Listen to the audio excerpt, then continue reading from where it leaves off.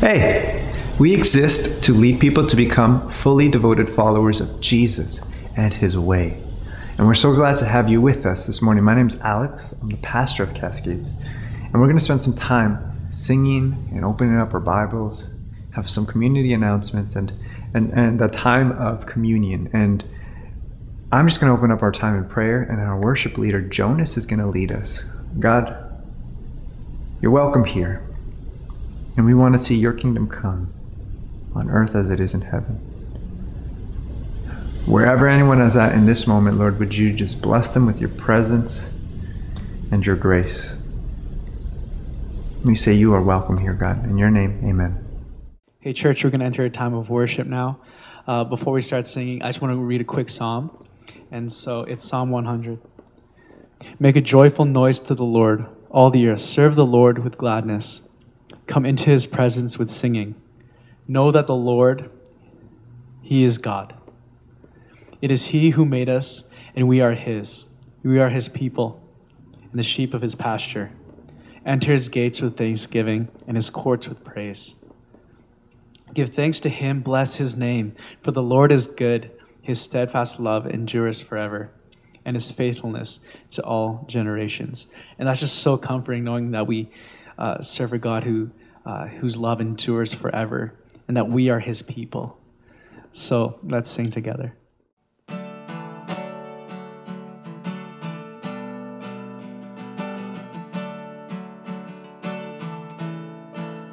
Come thou fount of every blessing, tune my heart to sing thy grace.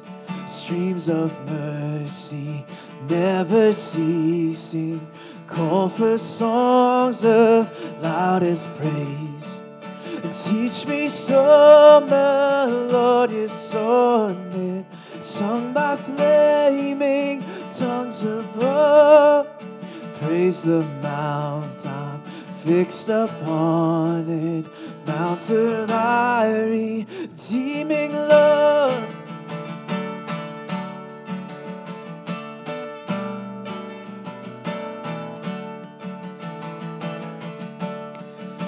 And I was lost in utter darkness till you came and rescued me.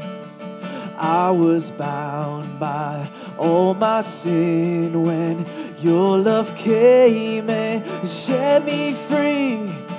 And now my soul can sing a new song. Now my heart has found a home. Now your grace is always with me, and I'll never be alone. Come thou fount, come thou King, come thou precious Prince of Peace. Hear your bride, to you we sing. Come thou fount of our blessing.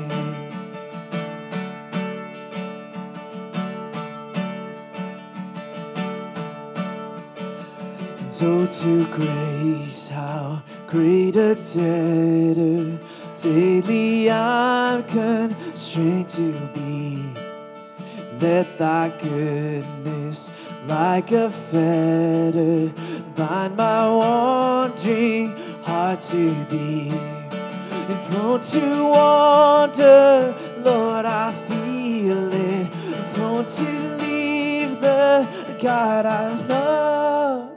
Here's my heart, Lord, take and seal it for thy courts above. Come thou fount, come thou King, come thou precious Prince of Peace. Hear your bride, to you we sing.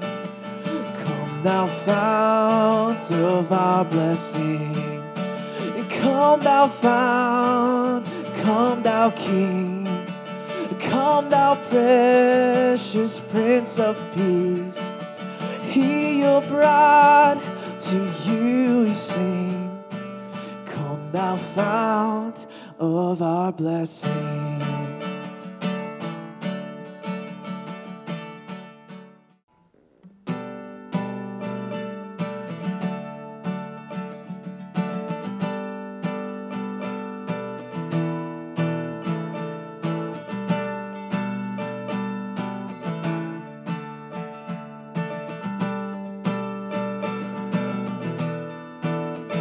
before the throne of God above. I have a strong and perfect plea, a great high priest whose name is love, whoever lives and pleads for me. My name is graven on his hands, my name is written on his heart.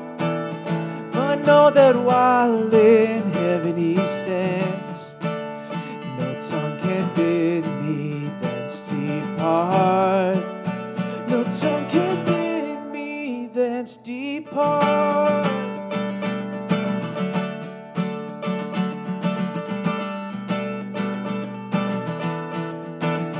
When Satan tempts me to despair and tells me of the guilt within, upward I look and see him there, who made an end of all my sin, because a sinless Savior died.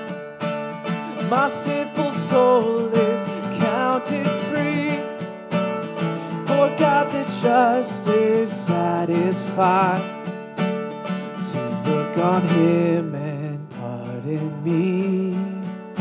To look on him and pardon me.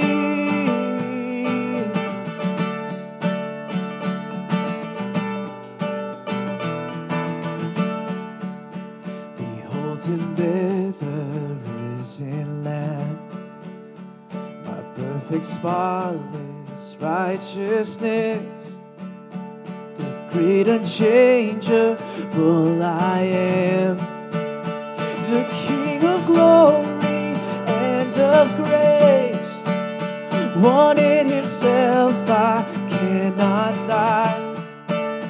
My soul is purchased by his blood, my life is hid with Christ on high, with Christ my Savior and my God, because a sinless Savior died. My sinful soul is counted free, for God the just is satisfied to look on him and pardon me. To look on him and pardon me.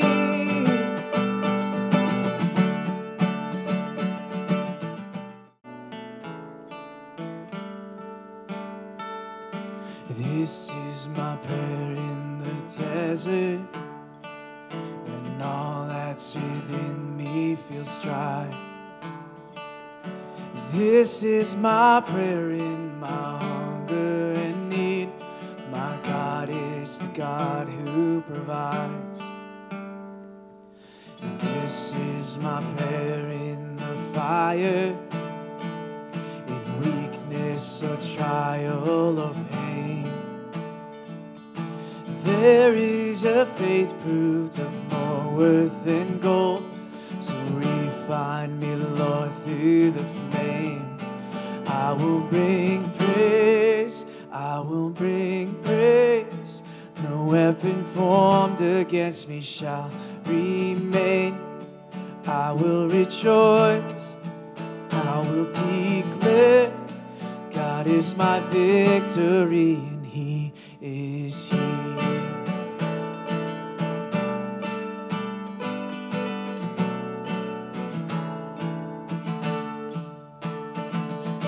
This is my prayer in the battle, when triumph is still on its way. And I am a conqueror and co-heir with Christ, so firm on his promise I'll stand. I will bring praise, I will bring praise. No weapon formed against me shall remain.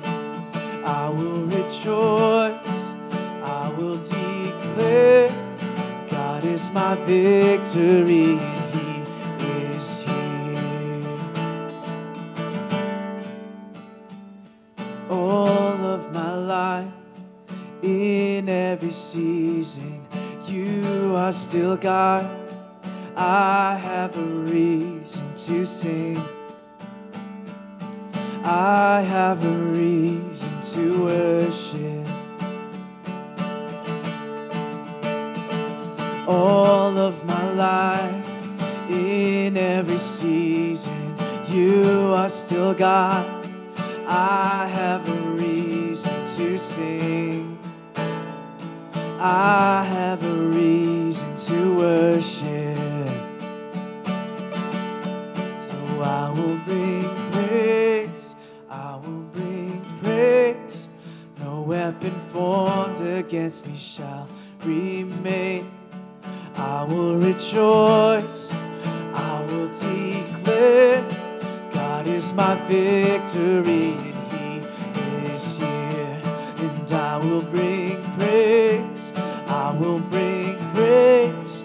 No weapon formed against me shall remain. And I will rejoice. And I will declare God is my victory and He is here.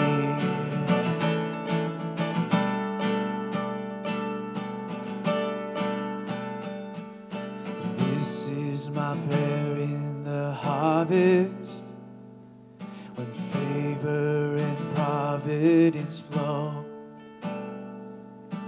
I know I'm filled to be emptied again. The seed I've received I will sow. Hey church, I have a few announcements for you. 5 things. First off, if you miss any announcements or anything like that, you can subscribe to our weekly email, our weekly newsletter. Just head on over to our homepage at cascadeschurch.ca. Go to the homepage, scroll to the bottom, hit subscribe, and you could stay up to date with anything that's going on in the week. Second, we have our prayer walk this Wednesday at 12 p.m., meeting at the church, and this is a time just to spend some time in prayer for our city, for our neighborhood, and just anticipate God to do great things. And yeah, I hope you could join us with that. Third, just to follow up from last week's message, we have some resources out for you on racial justice. And this is just for you to take some next steps wherever you are at on this journey. And you can find those resources at cascadeschurch.ca/racial justice. Fourth, we have a parking lot pastoral visits. And if you're interested in that, just give Pastor Alex an email or a call. We'd love to hear from you. And lastly, offering. Offering is part of our worship here at Cascades Church. We say, hey God, everything that we have is yours, even our money, and we just want to give that. So we're going to take the next few minutes just to give online, and then we're going to hear from Pastor Alex in the message. So yeah, we'll take a few minutes now.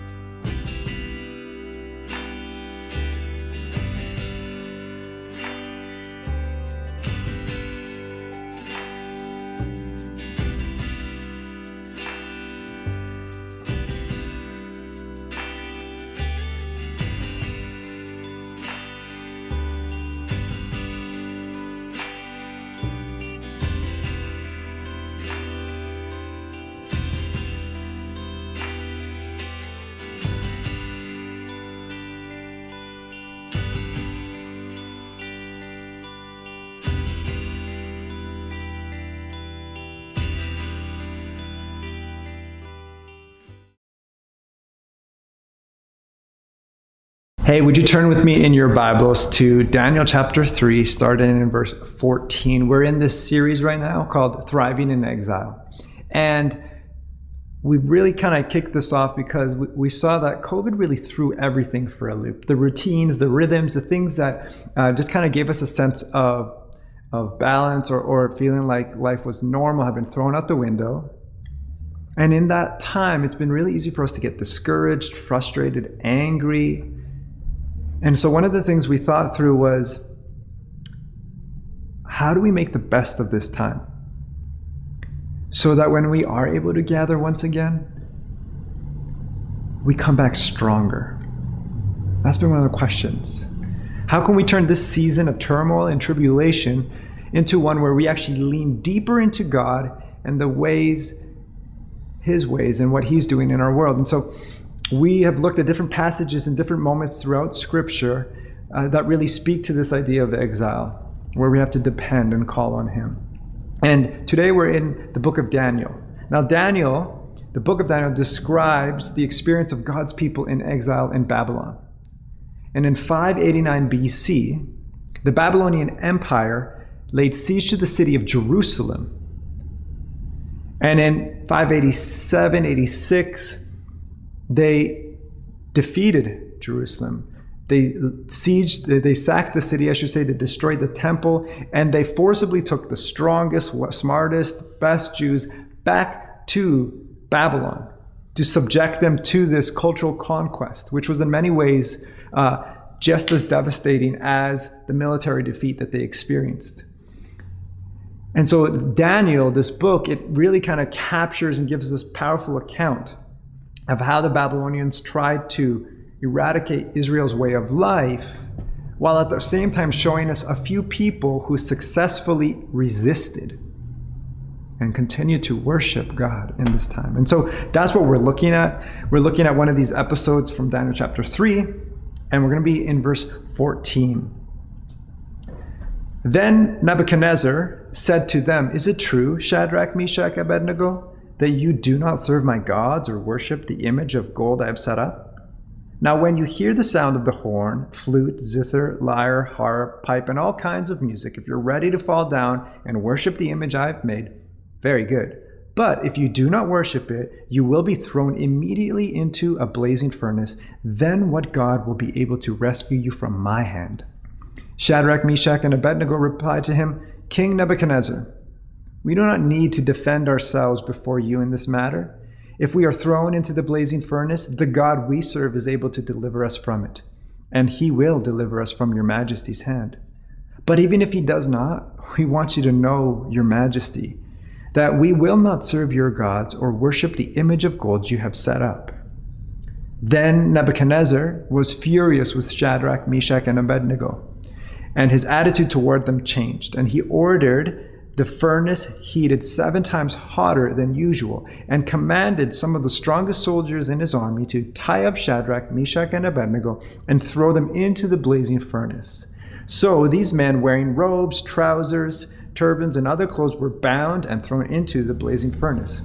The king's command was so urgent and the furnace so hot that the flames of the fire killed the soldiers who took up Shadrach, Meshach, and Abednego. And these 3 men, firmly tied, fell into the blazing furnace. Then King Nebuchadnezzar leaped to his feet in amazement and asked his advisors, "Weren't there 3 men that we tied up and threw into the fire?" They replied, "Certainly, your majesty." And he said, "Look, I see 4 men walking around in the fire, unbound and unharmed, and the 4th looks like a son of the gods." Nebuchadnezzar then approached the opening of the blazing furnace and shouted, "Shadrach, Meshach, Abednego, servants of the Most High God, come out, come here." So Shadrach, Meshach, and Abednego came out of the fire, and the satraps, the prefects, the governors, royal advisors crowded around them, and they saw that the fire had not harmed their bodies, nor was a hair of their heads singed. Their robes were not scorched. There was no smell of fire on them. Then Nebuchadnezzar said, "Praise be to the God of Shadrach, Meshach, and Abednego, who has sent his angel and rescued his servants. They trusted in him and defied the king's command and were willing to give up their lives rather than serve or worship any god except their own God."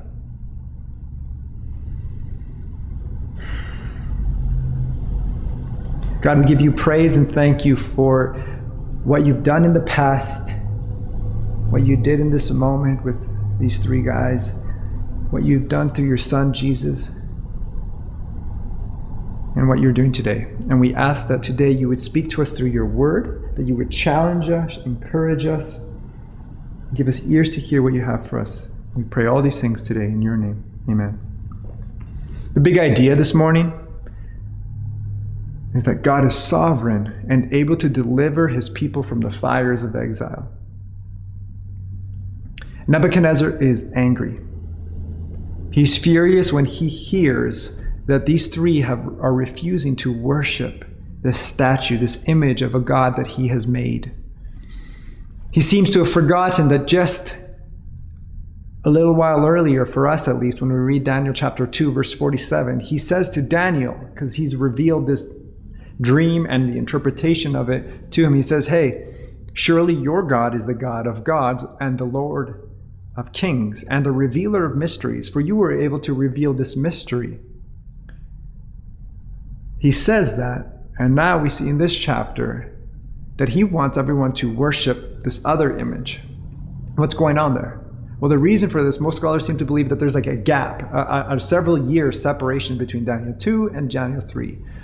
And I've read even like 9 years, right? So it seems like he might just have short-term memory loss. It's probably not that, there's several years removed. And so there's that. The other thing to know, though, is that the Babylonians were polytheistic. So they believed in many gods. They didn't just believe in one. And they tended to believe that they weren't too interested in the affairs of humanity.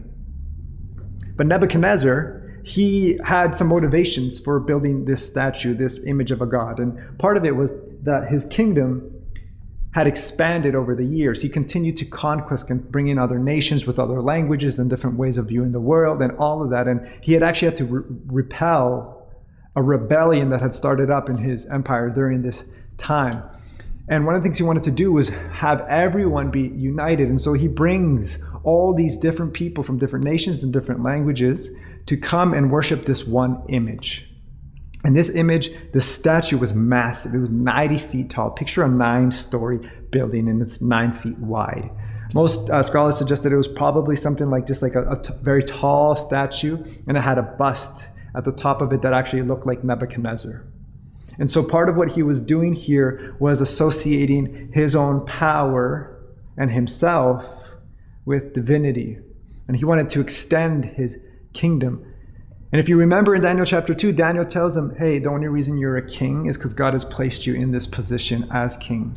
And he described how in his dream he saw this statue where just the head was gold, and then there was silver and bronze and all of that. And in this statue that Nebuchadnezzar makes, it's a fully gold statue. There's something going on here where Nebuchadnezzar is trying to force and ensure that his kingdom lasts beyond just him. And it's not just a head of gold, it's an entire statue. He wants to assert his dominance, his reign over here. And he wants to make sure that every single kingdom and all the ones he subjected worships this statue. He wants some uniformity. Everyone does. As soon as the music plays, everyone starts to worship, except for these three guys, Daniel's friends, right? Shadrach, Meshach, and Abednego. They understood they couldn't meet these demands that Nebuchadnezzar was making. They lived as subjects of an empire. They were a minority within this empire, but they couldn't follow the commands of their ruler. Not in this case. This isn't something they could go and do. Some of the other subjects noticed that these Jews refused to do it, and so they go and, snitch on them. And they go tell the king, and the king is furious. But rather than just throw them into the furnace right away, which was the consequence he had made, he said, I want to hear it for myself. So he brings them before them, and that's what we saw in our passage that I just read, is them speaking to the king. And I want to just kind of highlight some of the things that we see that they do there, right? They show their confidence in God, their commitment to serving him, and they speak to God's ability to delivering them. And you can see this from verses 16 through 18. So I just want to kind of really narrow in on that, and then we'll just kind of talk about some implications. In verse 16, they say, King Nebuchadnezzar, we don't need to defend ourselves before you in this matter. They speak here with this understated confidence, and they're speaking to the mightiest human picture of power in this moment. And they're saying, look, we don't got to defend ourselves before you. They know that they have been faithful, good servants to this king, Nebuchadnezzar. Their trust in God hasn't interfered and stopped them from being able to do that up until this very moment. And we see here, they're not begging, they're not groveling, they're not trying to explain themselves or even explain their God. They know their record as administrators at this time, and it speaks for itself. And they knew their God, and they knew they didn't have to defend him. They didn't have to defend their actions, because they know that they're ultimately not accountable to King Nebuchadnezzar. At the end of the day, when they die, they knew that it wasn't going to be him that they stood before. If you carry on into verse 17, they say, if we're thrown into the blazing furnace, the God, and I just want to focus on that God.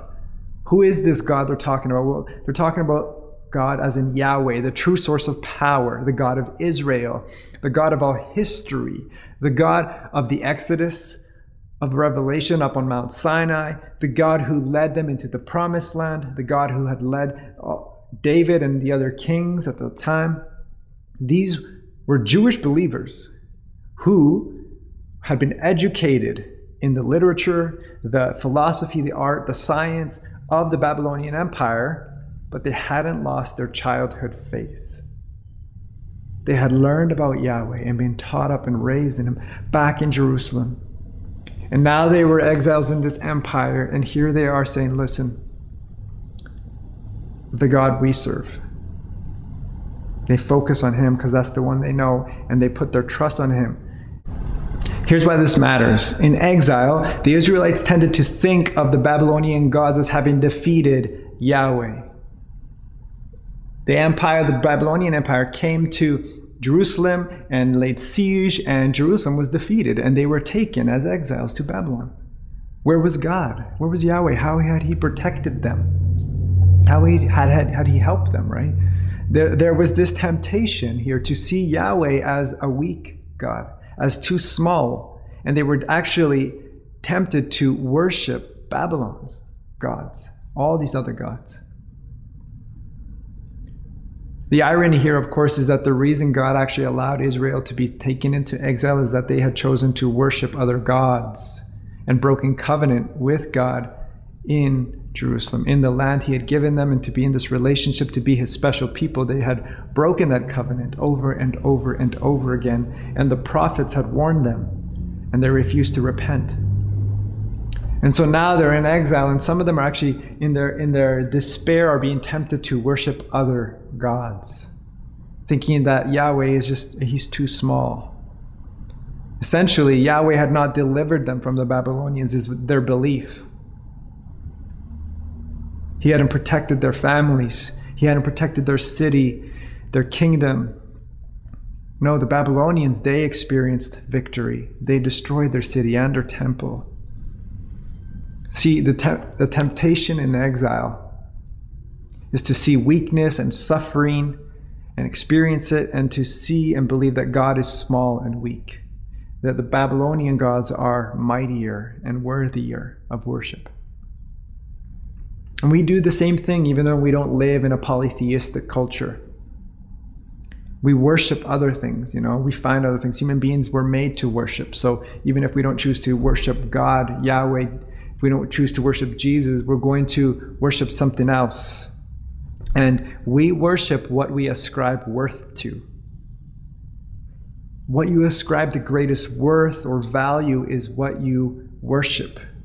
This is why Jesus in Matthew chapter 6, verse 21 says, wherever your treasure is, there your heart will be. Because what you treasure, what you long for most in life, is what you will actually worship. We don't worship Babylonian gods, but we treasure and will long for stuff like a new home or a TV. It might be that actually it's like a god of consumerism, or our image, or our appearance, or comfort, or just this idea of having a relationship and finally being able to settle down. All of these things can be good things, except consumerism. But the other ones, right? They can be good things, but that we make out as an idol as we start to treasure them more and more and more than God. Seeing them as the one and true thing that can truly satisfy us, when it's only God that gives us that. And the reason we do this is just like the people of God in exile, is because we don't believe that God is actually good enough, that he is good and mighty to save, that he is faithful, that he is present. And so we get tempted in that moment to look to something else that can help us. Here's the thing though, that leaves us with no hope for the future. We'll live in the present, in the here and now. See, at the end of the day, when we have a very low view of God, we won't worship or serve him in our trials. We'll look elsewhere. We'll tend to look at him as maybe more of a genie than Lord of Lords and King of Kings. In this moment, this trio of Shadrach, Meshach, and Abednego, they say, the God whom we serve. See, they knew who God is. They had a high view of him, and they served him. And they understood that there was no one else that was worthy to be worshipped. When God brings Moses up on Mount Sinai and gives him the 10 Commandments, he has them know, one of the very first commands he says is, you shall have no other gods before me. You won't bow down and serve them. And here in this moment, they're in exile because Israel had actually done that very thing. And now they have this opportunity to actually say, no, even here in exile, we will not do this. The God whom we serve is the only one we will serve. He's the only one we will worship. And again, they're saying this right in the face of the ultimate picture of power at the time, the king. He's the one that calls the shots. He sees that, no, you guys serve me. And they're like, no, we serve him. They're basically saying, yeah, you know what? We know we are your servants. But in serving you, we are actually serving God, the one who put you in this position of power. It's strikingly similar to what Jesus says in John chapter 19 when he's speaking to Pilate. Pilate is confronting him because he's being quiet as he tries to question him. And he says, don't you know that I have the power to release you and to crucify you? And Jesus turns to him and says, you would have no power over me if it were not given to you from above. These guys, what they're saying, have these striking similarities to that. The God we serve, they go on to say, is able to deliver us from it. He's able to deliver us from the fiery trial, this furnace, and he will deliver us from your majesty's hand, they say. See, of course God can deliver us, they say. He's able to do it. He created everything. He made the sea and rescued the sea, Israel from the sea. Daniel too has reminded us that God is able. He's able to reveal these mysteries, that he is the one who put King Nebuchadnezzar in this position of power. He's the one that's truly in charge. And he's going to bring that kingdom, his kingdom, which will humble all other human kingdoms. He's the one with real power and with real sovereignty over the affairs of the seen and unseen realm, over the affairs of heaven and earth. And no one is trying to convince the king here. They're not pleading or begging. There's just this quiet confidence in the power of God to save them. It's this powerful picture of their faithfulness and confidence in the face of a threat to their life. They say, no, we have planted our flag here. If there's a hill we're going to die on, it's here. We're not going to serve any other gods. It doesn't matter that we are the minority. It doesn't matter that we are weaker. It doesn't matter that you have power over us to decide whether we're going to live or not. We're going to choose to worship and serve him alone. But then something really interesting happens, because in verse 18, it almost appears as if they walk back what they've just said. They say, even if he does not, we want you to know, your majesty, that we won't serve you or gods or worship the image you've set up. And again, it seems kind of weird, right? Even if he doesn't? Are they doubting God here? Are they unsure? Well, some have read it like that, and that's a possible reading. My reading would be that that's not what's actually going on here, that they're not preparing for the worst case scenario. I think what they're doing is something a little bit different. They're affirming their faith in him, but they leave God his freedom to do as he pleases. They affirm God's power, but they also affirm his sovereignty to choose as he will. They believe in God's ultimate wisdom, which sees all things way better than they can. And so they entrust themselves to whatever he can. He can deliver them, but he is sovereign to choose this. And if you choose to just focus and create a theology off of verse 17 of God's ability and that he will deliver them, then it can easily lead you down a place where you believe in kind of a name it and claim it type of theology. I name it, I claim it, I'm going to receive it. But verse 18 reminds us of that. And I think when you look at the whole breadth of the Bible, of Scripture, you can actually see this. That there are times where we see that he does deliver, and there's other moments where it seems like he doesn't. In our passage today, it's beautiful because we see that he does, right? Christopher Wright, he says this: they declare total faith in God's ability along with a total acceptance of God's freedom. God is worthy of our worship. He's worthy of our worship in the good and in the bad, in the light and in the dark. He's the only true God. There are no others. So they've chosen to worship him. They understand they can't control him, that we can't control God. We don't have a say over every decision that he makes. And we know this. When you look at Scripture, you'll see it all over. Let me give you a couple passages you can check out today, this week even. Acts chapter 2, you see two characters, Peter and James. Both of them get imprisoned under the same ruler, King Agrippa. One of them dies, the other is freed and rescued because God sends an angel. James, what happens to him? He's killed. Peter gets to go free. Both are key leaders in the early movement of Jesus' followers, the church, right? They're both key leaders in that movement. God uses them. God loves them. They both trust and want to follow him. And then we have the church.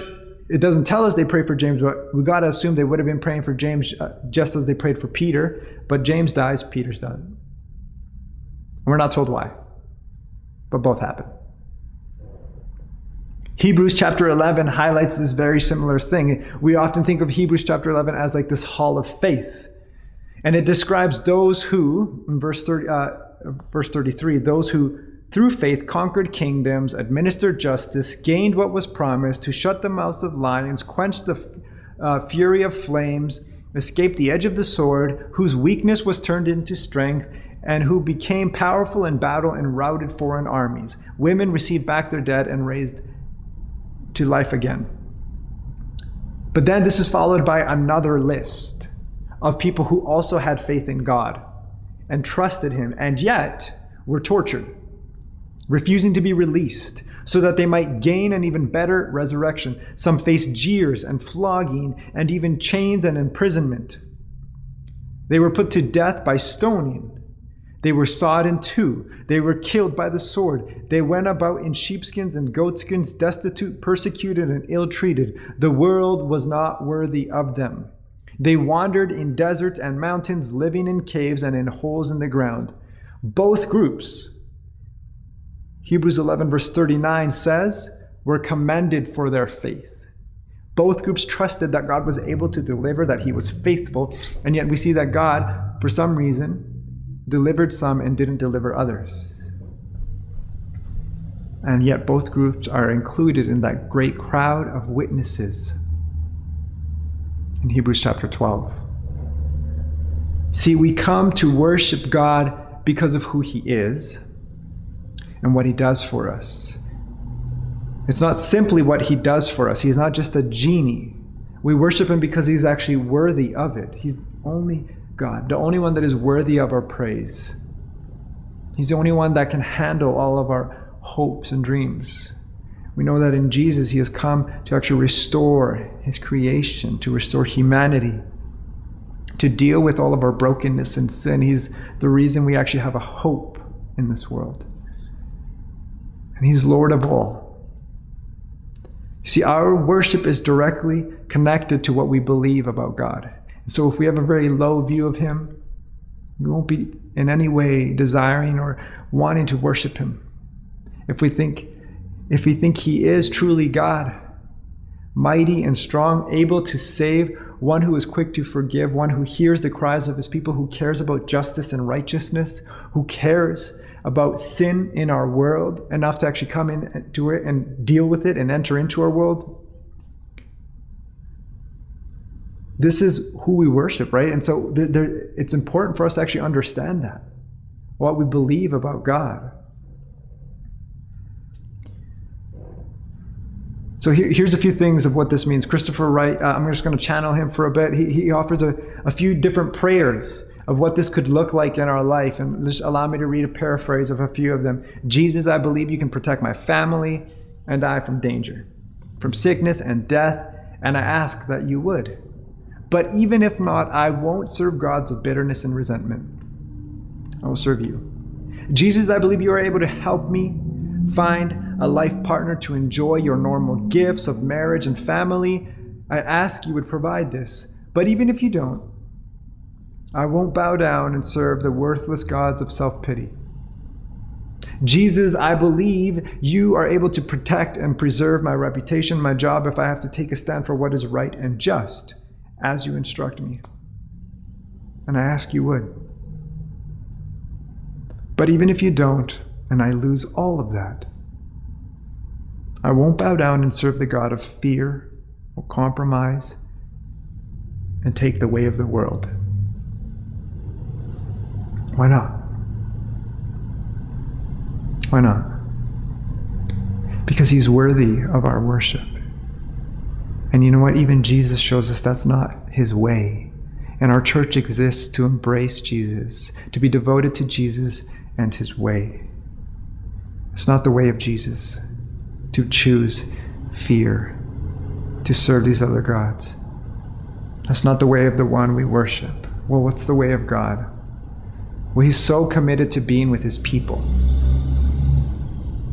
He doesn't just leave his people to, or humanity even, to their own devices. He doesn't ignore them. He's deeply interested and invested in what he has created. This world, the universe, humanity. He made it all. And we were made to worship him and know him, to live in relationship with him. Life is best served and operated when we actually trust him. And the three friends here of Daniel, Shadrach, Meshach, and Abednego, they did that. And what happened? Well, actually, they're thrown into the fiery furnace. They are actually thrown right into it. If it was up to King Nebuchadnezzar, they should have died. But in the fire, Nebuchadnezzar gives us his own way of seeing it in that moment, right? He sees four people with the appearance, one of them having the appearance of like a son of God. A divine being is in there. Later on, he says God had sent an angel. He knows it's not human. I think this is pre-incarnate Jesus. You can disagree. That's just my take. I know some early church leaders did see this as Jesus, pre-incarnate there with Shadrach, Meshach, and Abednego. And the picture here ultimately is that God is with his people. That he is with us in the fire. That he doesn't abandon us in our suffering. That he doesn't abandon us even in exile. He doesn't leave Israel. He's with them. He's with those people who want to follow him, who know him. He's calling to those who aren't. Literally in the moment where they have to trust God the most, God is right there. The veil is removed for you and I, the reader of this story, and it was removed for King Nebuchadnezzar. This veil is removed, and in this moment they see how present God is. And though they had initially been bound physically, the entire time they were not bound spiritually. They were able to worship, and they were able to choose to worship him. And it's this moment where King Nebuchadnezzar sees that the veil is removed, and he actually praises and worships Yahweh. It should be no surprise to us that God actually wants to be with us. It was the prophet Isaiah who spoke and said, "The virgin will conceive and give birth to a son, and they will call him Emmanuel," meaning God with us. And if you fast forward 500 years after this event, about 500 years, and you read in Matthew chapter 1, verse 23, an angel appears to Joseph and tells him to take Mary, who has conceived through the Holy Spirit and will have a son. And he tells him to name him Jesus, for he will save his people from their sins. And then Matthew adds this little caveat. This was to fulfill what the prophet had written, that a virgin would conceive and give birth to a son, and they would call him Emmanuel, meaning God with us.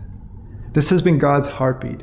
Jesus is literally God with us. God with skin on, walking among us, feeling joy, feeling pain, developing friendships, learning all the things that humanity experiences, you and I experience.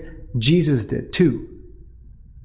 We don't worship a God who is far and distant and uninterested in human affairs. He actually comes to be with us, not just right in the fire, but to experience all of life in the person of Jesus. And Jesus is one who actually prays and asks God to be delivered from the cross. He says, "Father, all things are possible with you. Take this cup," because he knew the cross was going to be terrible. And then he says, "Nevertheless, I want your will, not my will." And what happens? What happens? He goes to the cross. He's crucified.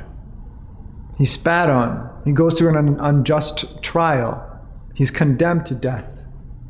On the cross, he cries out, my God, why have you forsaken me?" On the cross, Jesus suffers the worst death, the loneliest death. And he trusted the Father. It cost him his life. And he trusted the Father, and it cost him his life. On the cross, he experienced the worst trial. But because of him, for those of us who put our trust in him, in our own fiery trials, in our suffering, he is really with us. He knows it. He empathizes with us. On the cross, he took on our sin, our shame, the death we deserved. You see, he took our place. He took on what we should have had, so that when we go through our fiery trials, we don't have to be alone. We can have him. He's given us the Holy Spirit now who dwells in us.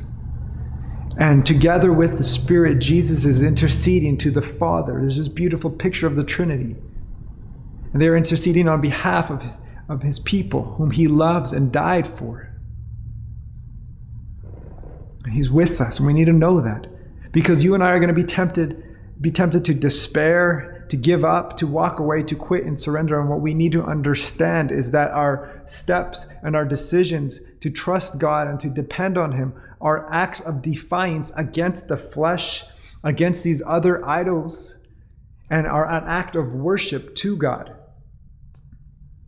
And when we take that a very initial step to put our trust in Jesus as Lord and forgiver, to say, you're the one in charge, you're the one I'm going to follow, that's when he delivers us. When we make that initial decision, he delivers us from our sin. He delivers us from the consequences of sin, which is death. He delivers us from the separation from God and actually brings us into this relationship with God.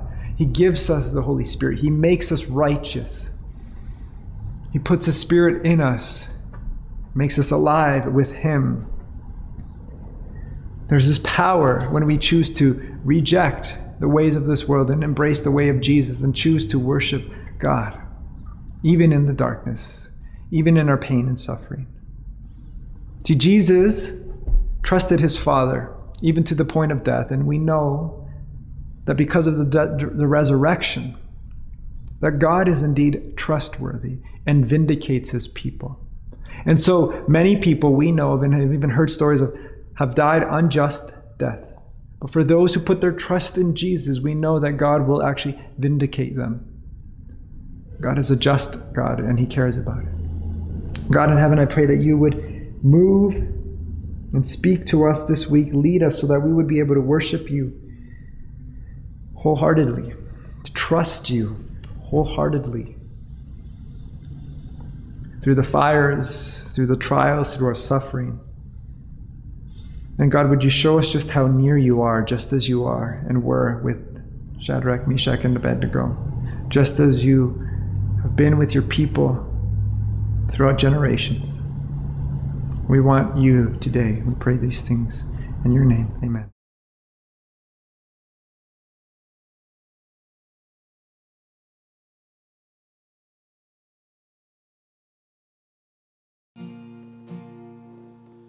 Are you hurting and broken within? Overwhelmed by the weight of your sin? Jesus is calling.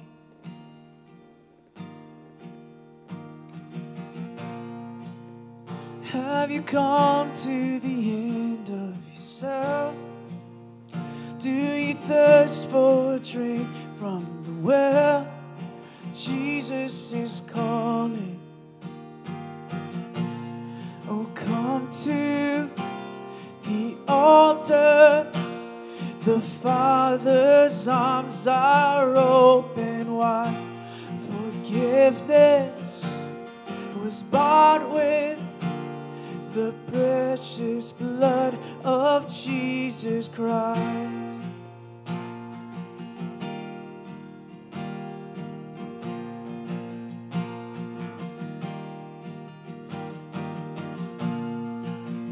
Leave behind your regrets and mistakes. Come today, there's no reason to wait. Jesus is calling. Bring your sorrows and trade them for joy. From the ashes a new life is born. Jesus is calling. Oh, come to the altar. The Father's arms are open wide. Forgiveness was bought with the precious blood of Jesus Christ.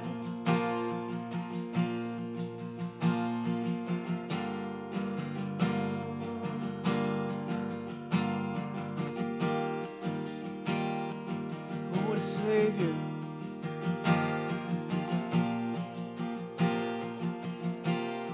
And oh, what a Savior.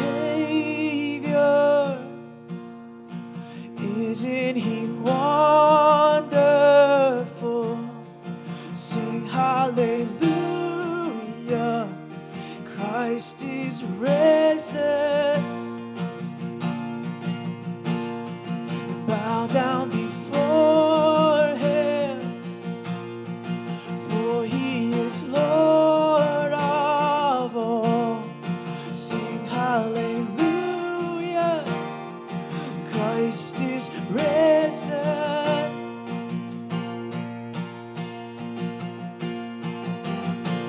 Oh, come to the altar. The Father's arms are open wide. Forgiveness was bought with the precious blood of Jesus Christ.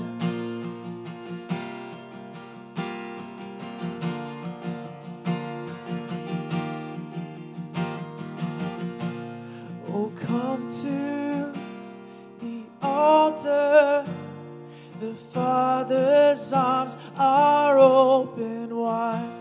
Forgiveness was bought with the precious blood of Jesus Christ.